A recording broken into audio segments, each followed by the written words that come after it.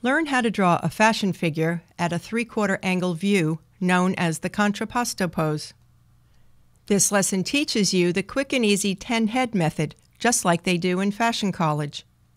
You'll learn body proportion and anatomy while also learning how to draw the female fashion figure.